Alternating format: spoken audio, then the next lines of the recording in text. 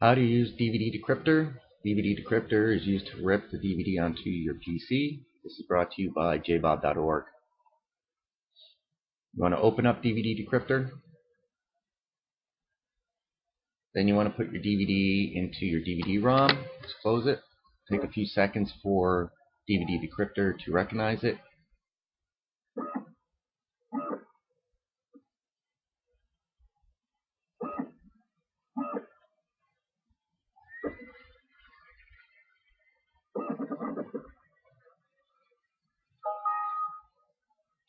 Then you select Mode.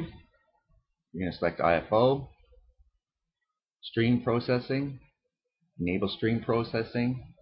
Then you want to select to the first one. You want to right-click onto it and left-click on Select None. Then you want to select your video. Then you want to select your audio, and you want to select your subtitle. Then you want to go back to Input. Then you want to select where you want this file to be located. Of course, you want to put it onto your desktop. Usually you want to create a new folder, so you want to make a new folder.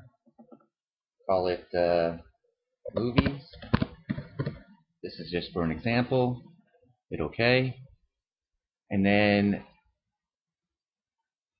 rip it.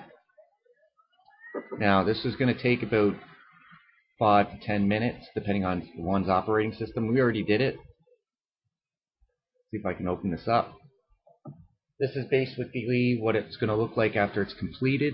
We already did it already. So we're just doing this for purposes to show you what it will look like after it's done. And after that, you just close it out. And that's it.